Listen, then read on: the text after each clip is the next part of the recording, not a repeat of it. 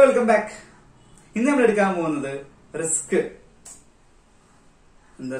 risk response planning. Okay, risk video risk identification risk assessment. Risk identify risk assess risk prioritize risk response planning plan response അത് നമുക്ക് 5 മെത്തേഡുകളാണ് പഠിക്കാനുള്ളത് risk response പ്ലാനിംഗിൽ. എന്തൊക്കെ? Risk avoidance, risk reduction, risk sharing or transfer, risk retention, risk exploitation, risk acceptance. വായിച്ചിട്ട് കിട്ടുന്നില്ലേ? അടുത്ത് risk avoidance. എന്താ risk avoidance? നമുക്ക് നമ്മുടെ highlighter തന്നെ മതി. ഓക്കെ, റിസ്ക് അവോയ്ഡൻസ് എന്താ? റിസ്കിനെ അങ്ങ് അവോയ്ഡ് ചെയ്യുക. റിസ്കിനെ എങ്ങനെ അവോയ്ഡ് ചെയ്യുക? റിസ്ക് ഉണ്ടാക്കുന്ന സംഭവം എന്താണ് അതങ്ങോട്ട് ഒഴിവാക്കുക. വേണ്ട, പരിപാടി വേണ്ട, ഇത് റിസ്ക് എടുക്കാൻ പേടിയാണ്, റിസ്ക് വേണ്ട. അപ്പൊ നമ്മളൊരു പുതിയ പ്രൊഡക്റ്റ് കൊണ്ടുവന്നു, പുതിയൊരു സോപ്പിന്റെ പേര് പറഞ്ഞ പ്രശ്നം. ഏതെങ്കിലും ഒരു സോപ്പ് കൊണ്ടുവന്നു, എന്റെ പേര് തന്നെ RBO സോപ്പ്. എന്റെ പേര് ചുരുക്കിയതാട്ടോ RBO എന്ന് പറയുന്നത്. RBO സോപ്പ് കൊണ്ടുവന്നു. കുറച്ച് റിസ്ക് ആയി ഈ സോപ്പ് ഇറക്കണത്. എനിക്ക് റിസ്ക് എടുക്കാനാണെങ്കിൽ ഭയങ്കര മടിയാണേനു. ഞാൻ എന്ത് ചെയ്യണം? ആ സോപ്പാണ് വേണ്ട, ഒഴിവാക്കിയാ പോരെ. ഇതാണ് റിസ്ക് അവോയ്ഡൻസ് എന്ന് പറയുന്നത്. Risk reduction, mitigation. റിസ്ക് കുറയ്ക്കാൻ ശ്രമിക്കുന്നതിനാണ് റിസ്ക് റിഡക്ഷൻ എന്ന് പറയുന്നത്. ക്ലിയർ ആണല്ലോ? എനിക്ക് കുറെ മെത്തേഡുകൾ നമ്മൾ പഠിച്ചതാണല്ലോ. അടുത്തത് റിസ്ക് ഷെയറിംഗ്. റിസ്ക് എന്ത് ചെയ്യാ? വേറൊരാൾക്ക് ഷെയർ ചെയ്ത് കൊടുക്കുക. ഉദാഹരണം പറയുകയാണെങ്കിൽ ഇൻഷുറൻസ് കമ്പനി പേടിയുണ്ടെങ്കിൽ എന്ത് ചെയ്യാം? Risk insurance കമ്പനിക്കാരെ ഏൽപ്പിക്കാം. ഇതിനാണ് റിസ്ക് ഷെയറിംഗ് എന്ന് പറയുന്നത്. റിസ്ക് റിട്ടൻഷൻ, റിസ്ക് സ്വയം ഏറ്റെടുക്കുക. ഉദാഹരണത്തിന് പ്ലേറ്റ് എടുക്കുന്നത് നമ്മൾ റിസ്ക് ഇൻഷുറൻസ് ചെയ്താലും അതിൽ നിന്ന് വലിയൊരു എമൗണ്ട് ഒന്നും കിട്ടാൻ പോകുന്നില്ല എന്ന് മനസ്സിലാക്കി കഴിഞ്ഞാൽ, അല്ലെങ്കിൽ ഈ ഇൻഷുറൻസ് കൊണ്ടിറക്കണമെങ്കിൽ അതിലേറെ വലിയ കോസ്റ്റ് ആണ്, ഈ റിസ്ക് ഷെയർ ചെയ്യുമ്പോൾ അതിലേറെ വലിയ കോസ്റ്റ് ആണ്, അല്ലെങ്കിൽ റിസ്ക് കുറയ്ക്കാൻ ശ്രമിക്കുമ്പോഴും അതിലേറെ വലിയ കോസ്റ്റ് ആണ് വരുന്നതെങ്കിൽ എന്ത് ചെയ്യാം? റിസ്ക് അങ്ങ് ഏറ്റെടുക്കുക. റിസ്ക് വന്നു കഴിഞ്ഞാൽ ഞാൻ സ്വയം നോക്കിക്കോളാം എന്നുള്ളൊരു അതാണ് റിസ്ക് റിട്ടൻഷൻ എന്ന് പറയുന്നത്. അടുത്ത് റിസ്ക് എക്സ്പ്ലോയിറ്റേഷൻ. എന്താ റിസ്ക് എക്സ്പ്ലോയിറ്റേഷൻ? റിസ്ക് അക്സെപ്റ്റ് ചെയ്യുക. ഈ റിസ്കിനെ നമ്മൾ മാക്സിമം എക്സ്പ്ലോയിറ്റ് ചെയ്യുക. ഉദാഹരണം പറയുകയാണെങ്കിൽ എന്റെ സോപ്പും കമ്പനിയിൽ RBO എന്ന് പറയുന്ന സോപ്പും കമ്പനിയിൽ നല്ല എനിക്ക് മനസ്സിലായി മാർക്കറ്റിൽ നല്ല ഡിമാൻഡ് ഉണ്ട് ഈ സോപ്പിന്. അടിപൊളി സോപ്പാ, ഭയങ്കര ഡിമാൻഡ് ഉണ്ട്. പക്ഷേ ഈ സോപ്പ് അതിനു മാത്രം ഉണ്ടാക്കാനുള്ള സ്റ്റാഫ് എന്റെ കയ്യിലില്ല, അതിനു മാത്രം ഉണ്ടാക്കാനുള്ള മെഷീനുകൾ എന്റെ കയ്യിലില്ല. ഇതാണ് എന്റെ റിസ്ക്. ഇപ്പോഴത്തെ ഭയങ്കര ഡിമാൻഡാണ്, പക്ഷെ സ്റ്റാഫ് ഇല്ല, അതിനുള്ള മെഷീനുകളില്ല. എന്തുകൊണ്ടല്ലാത്ത എന്റെ കയ്യിൽ ക്യാഷ് ഇല്ല. അപ്പൊ ഞാൻ എന്ത് ചെയ്യും? റിസ്കിനെ എക്സ്പ്ലോയിറ്റ് ചെയ്യണം. എങ്ങനെ? കടമെടുത്തിട്ടാണെങ്കിലും മെഷീൻ വാങ്ങും, സ്റ്റാഫുകളെ നിയമിക്കും. അടിപൊളിയായിട്ട് ഞാൻ എന്ത് ചെയ്യും? ഈ റിസ്ക് എക്സ്പ്ലോയിറ്റ് ചെയ്തിട്ട് അതിന് നല്ല പ്രോഫിറ്റ് ഉണ്ടാക്കും. ഇതിനാണ് റിസ്ക് എക്സ്പ്ലോയിറ്റേഷൻ എന്ന് പറയാം. ഇത് എല്ലായ്പ്പോഴും എല്ലാ റിസ്കിനും പോസിബിൾ അല്ല. ഇങ്ങനെയുള്ള റിസ്കുകൾക്കാണ് ഉദ്ദേശിച്ചത്. ക്ലിയർ ആണല്ലോ? ഇപ്പോ ബിൽഡിംഗ് കത്താൻ പോവുകയാണ്, അത് റിസ്ക് അല്ലേ? അവിടെ നിങ്ങൾ ആ റിസ്ക് അക്സെപ്റ്റ് ചെയ്യാം. കത്തിക്കോട്ടെ എന്ന് പറഞ്ഞുകൊണ്ട് നിങ്ങൾക്ക് റിസ്ക് എക്സ്പ്ലോയിറ്റ് ചെയ്യാൻ പറ്റുമോ? ചില സമയത്ത് പറ്റും. എങ്ങനെ? ആ കമ്പനിക്ക് ഇൻഷുറൻസ് ഉണ്ടായാൽ പോരെ. ആ ബിൽഡിങ്ങിന്റെ അകത്ത് ആകെ 1 ലക്ഷത്തിന്റെ സാധനങ്ങളും വിചാരിക്കും. ഈ ബിൽഡിംഗ് കത്തിക്കഴിഞ്ഞാൽ നിങ്ങൾക്ക് ഇൻഷുറൻസ് എമൗണ്ട് 10 ലക്ഷം രൂപ കിട്ടും. റിസ്ക് എക്സ്പ്ലോയിറ്റേഷൻ, റിസ്ക് അക്സെപ്റ്റ് ചെയ്തു, നിന്ന് കത്തിക്കോട്ടെ, നോ പ്രോബ്ലം, ഇൻഷുറൻസ് തുക കിട്ടുമല്ലോ. മനസ്സിലായല്ലോ? ഉദാഹരണങ്ങൾ പറഞ്ഞതാണ് കേട്ടാ. ഇനി അടുത്തത് ഫസ്റ്റ് വൺ, നമുക്ക് എക്സ്പ്ലനേഷനിലോട്ട് പോവാം. Risk avoidance. എന്താ risk avoidance? Avoiding or eliminating the risk might be the best course of action when the probability of loss it is determined is very high and expected loss amount is high. ഈ risk സംഭവിച്ചു കഴിഞ്ഞാൽ നല്ല loss ആണ് വരാൻ പോകുന്നത്. ഈ risk ആണെങ്കിൽ ഇടക്കിടക്ക് എപ്പോഴും വരുന്നുണ്ട് എന്നെങ്കിൽ നമുക്ക് എന്ത് ചെയ്യാം? ഈ ഒരു പ്രൊഡക്റ്റോ അല്ലെങ്കിൽ ആ സർവീസോ നമുക്ക് എന്ത് ചെയ്യാം? അങ്ങ് ഒഴിവാക്കാം. റിസ്കിനെ ഒഴിവാക്കാൻ പറ്റും എന്നുണ്ടെങ്കിൽ സുഖല്ലേ? റിസ്കിനെ ഒഴിവാക്കാൻ പറ്റാത്തതുകൊണ്ടല്ലേ പറയുന്നത്. റിസ്ക് അവോയ്ഡൻസ് എന്ന് പറഞ്ഞു കഴിഞ്ഞാൽ ആ പ്രൊഡക്റ്റോ ആ ഒരു സർവീസോ എന്ത് ചെയ്യാം? സ്റ്റോപ്പ് ചെയ്യാം. ക്ലിയർ ആണല്ലോ? Avoiding or eliminating the risk might entail selling or otherwise disposing of A business unit or A product line. ആ ബിസിനസ് ഒന്നെങ്കിൽ നമുക്ക് നിർത്താം, അല്ലെങ്കിൽ ആ ബിസിനസ് എന്ത് ചെയ്യാം? വേറൊരാൾക്ക് മറിച്ച് വെക്കാം. ക്ലിയർ ആണല്ലോ? Drastic actions might need to be taken, such as leaving a specific geographic area.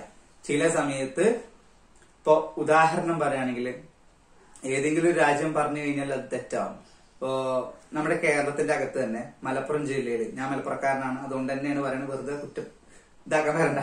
അപ്പൊ മലപ്പുറം ജില്ലയില് എനിക്കൊരു കമ്പനി ഉണ്ട്. ഈ മലപ്പുറം ജില്ലയിൽ എനിക്ക് എന്തില്ല, വലിയ ലാഭമൊന്നും കിട്ടുന്നില്ല, അത് ഭയങ്കര റിസ്ക് ആണ്, ഇവിടെയുള്ള പൊളിറ്റിക്കൽ ഇഷ്യൂസ് ഉണ്ട് എന്ന് വിചാരിക്കും. ഉദാഹരണം പറയാൻ കേട്ടാ, നീ കമന്റ് ഇട്ട് വരാൻ നിൽക്കണ്ട. അങ്ങനെയുള്ള സമയത്ത് ഇവിടെ ഭയങ്കര പൊളിറ്റിക്കൽ ഇഷ്യൂ ഉണ്ട്, എനിക്കത് കൊണ്ടെടുക്കാൻ പറ്റുന്നില്ലെങ്കിൽ എനിക്ക് ഒറ്റ കാര്യമുള്ളൂ, മലപ്പുറം ജില്ലയിലുള്ള എന്റെ യൂണിറ്റ് അങ്ങ് നിർത്തുക, ഈ ഒരു ജിയോഗ്രാഫിക്കൽ ഏരിയ വിട്ട് ഞാനങ്ങ് പോരാ, എന്നിട്ട് വേറെ ഏത് ജില്ലയിലോട്ടാണോ അവിടെ വന്നിട്ട് എന്റെ ബിസിനസ് നടത്തുക. ഇതിനാണ് ജിയോഗ്രാഫിക്കൽ ഏരിയ വിട്ടു പോരുക എന്ന് പറയുന്നത്. അടുത്തത് നേരത്തെ പറഞ്ഞ പോയിന്റുകളുടെ ഉദാഹരണം, നമ്മുടെ കമ്പനി വേറൊരാൾക്ക് മറച്ചു വെക്കുന്നത്. ഇപ്പൊ ഉദാഹരണം പറയുകയാണെങ്കിൽ ഇപ്പൊ ഓരോ കമ്പനി, ഇപ്പോ റേഞ്ച് റോവറും ഈ കമ്പനിയൊക്കെ ആരുടെ കയ്യിലാണ്, ടാറ്റയുടെ കയ്യിലാണ് അല്ലെ. അപ്പൊ ഇങ്ങനെ പല പല കമ്പനികളും അവർക്ക് റിസ്ക് കാരണം അവരുടെ നഷ്ടം റിസ്ക് ആണ്, ബിസിനസ് റിസ്ക് ആണ്. ബിസിനസ് റിസ്കുകൾ കാരണം അവരെന്ത് ചെയ്യും, വേറെ ആളുകൾക്ക് വിൽക്കും.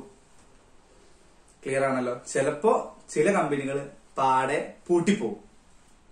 ക്ലിയർ ആണല്ലോ. അടുത്തത്, at times the activity under consideration might be profitable and therefore avoiding or eliminating it involves difficult decisions about profitability versus risk. ചില സമയത്ത് നമുക്ക് നല്ല ഈ ബിസിനസ് നടത്തി കഴിഞ്ഞാൽ നമുക്ക് നല്ല ലാഭം ഉണ്ടാവും, പക്ഷെ ഈ റിസ്ക് താങ്ങാനും പറ്റുന്നില്ല. അങ്ങനെ ഇരിക്കുക ബുദ്ധിമുട്ടാണ്. നടത്തി കഴിഞ്ഞാൽ ലാഭം ഉണ്ടായിരുന്നു, പക്ഷെ ഭയങ്കര റിസ്ക് ഉണ്ടായിരുന്നു, ആണ് പറഞ്ഞത്. One problem with avoiding the risk is that is usually considered only after the risk event has occurred. ഒരു പ്രശ്നം എന്ന് പറയുന്നത്, ഈ റിസ്ക് നമുക്ക് അറിയണം എന്നുണ്ടെങ്കിൽ ഈ റിസ്ക് സംഭവിച്ചേ പറ്റൂ. അപ്പൊ ബിസിനസ്സിലോട്ട് എൻറ്റർ ചെയ്ത് കഴിഞ്ഞാൽ മാത്രമേ നമുക്ക് എന്ത് ചെയ്യുള്ളൂ, ഈ പ്രൊഡക്റ്റ് കൊണ്ടുവന്നാൽ മാത്രമേ എന്ത് ചെയ്യുള്ളൂ, നമുക്ക് ഈ റിസ്ക് വരുള്ളൂ. അപ്പൊ നമുക്ക് എന്തായാലും എന്ത് വരും, നഷ്ടം വരും എന്നർത്ഥം. അടുത്തത്, റിസ്ക് മിറ്റിഗേഷൻ. റിസ്ക് മിറ്റിഗേഷൻ എന്ന് പറഞ്ഞു കഴിഞ്ഞാൽ management accepts the risk exist, risk ഉണ്ട് എന്നുള്ളത് അവർ അക്സെപ്റ്റ് ചെയ്യും, എന്നിട്ട് but looks four ways to reduce it. അവരെന്ത് ചെയ്യും, അവരുടേതായിട്ടുള്ള മെത്തേഡുകൾ ഉപയോഗിച്ചുകൊണ്ട് ഈ റിസ്കിനെ അവരെന്ത് ചെയ്യും, കുറയ്ക്കാൻ ശ്രമിക്കും. ക്ലിയർ ആണല്ലോ. അടുത്തത്, റിസ്ക് ഷെയറിംഗ്. റിസ്ക് ഷെയറിംഗ് ഞാൻ പറഞ്ഞല്ലോ, ഇൻഷുറൻസ് കമ്പനിക്കാരെ ഏൽപ്പിക്കുന്നതിനാണ്. അതൊരു ഉദാഹരണം മാത്രമാണ് കേട്ടോ. Management moves the risk of loss either partially or holy to another entity. വേറൊരാളെ പകുതിയോ മുഴുവനായിട്ടോ അവരെ റിസ്ക് ഷെയർ ചെയ്യുക. The primary example of transferred risk is the purchase of insurance. പ്രധാനപ്പെട്ട ഉദാഹരണം എന്ന് പറയുന്നത് ഇൻഷുറൻസ് എടുക്കുക എന്നുള്ളതാണ്. ഇൻ ഡൂയിങ് സോ, അങ്ങനെ ചെയ്തു കഴിഞ്ഞാൽ the company transfers the risk to insurance company. ആ കമ്പനിയുടെ റിസ്ക് മൊത്തം ആരെ തലയിലോട്ട് വെച്ചു കൊടുക്കും, ഇൻഷുറൻസ് കമ്പനിക്കാരുടെ തലയിലോട്ട് വെച്ചു കൊടുക്കും. Transferring the risk may also be done through terms of contract by hedging with the derivatives. ഡെറിവേറ്റീവുകൾ ഉപയോഗിച്ചുകൊണ്ട് നമുക്ക് എന്ത് ചെയ്യാം, റിസ്ക് ഷെയറിംഗ് നടത്താം. അത് ഏത് റിസ്ക് ആണെങ്കിൽ, ഫൈനാൻഷ്യൽ റിസ്ക് ആണെങ്കിൽ, ഇൻട്രസ്റ്റ് റേറ്റ് റിസ്കുകളാണെങ്കിൽ, ഇതൊക്കെ നമ്മൾ കോർപ്പറേറ്റ് ഫൈനാൻസ് സെക്ഷൻ ബിയിൽ പഠിച്ചതല്ലേ. അടുത്തത്, transferring A risk does not mean preventing the risk event. അത് വലിയ പോയിന്റ് ആണ് കേട്ടോ.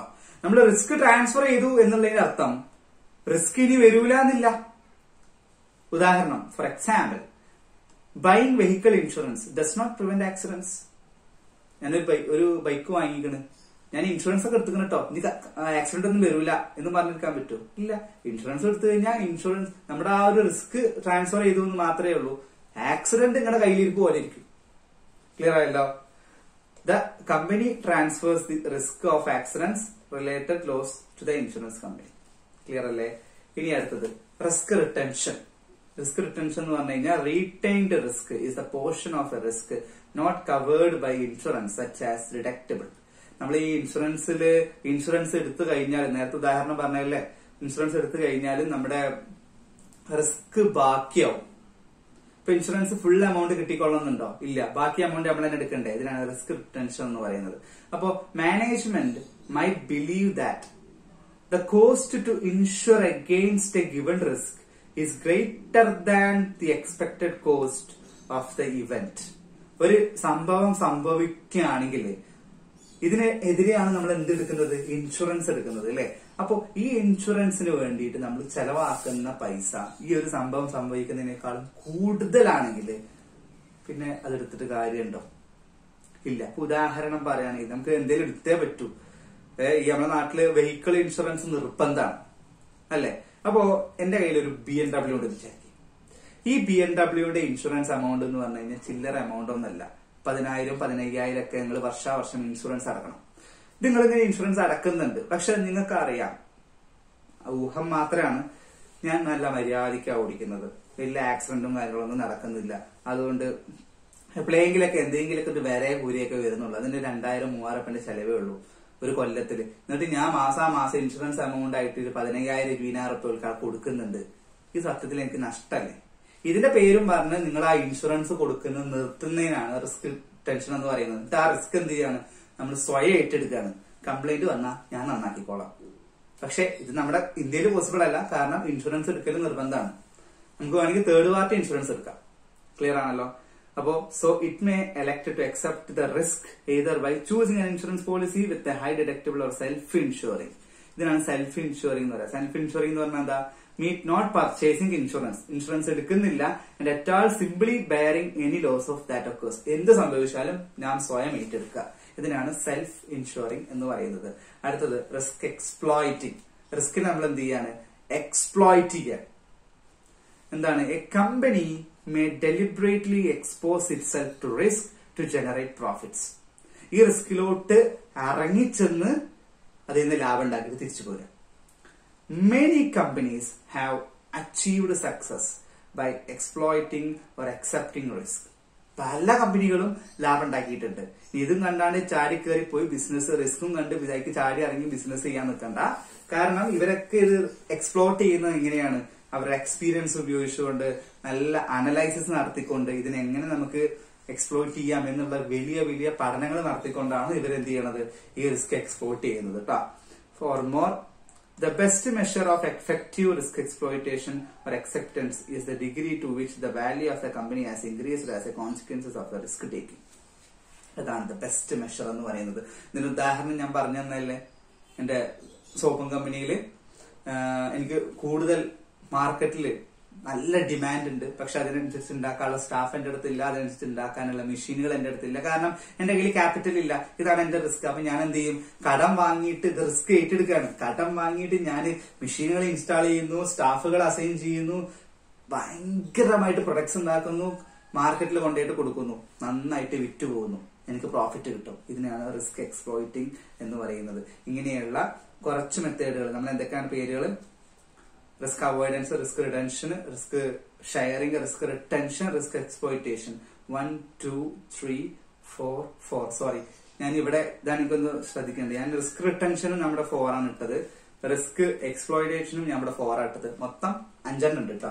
ഇങ്ങനെയുള്ള 5 കാര്യങ്ങളാണ് നമുക്ക് റിസ്ക് റെസ്പോൺസ് പ്ലാനിങ്ങിൽ പഠിക്കാനുള്ളത്.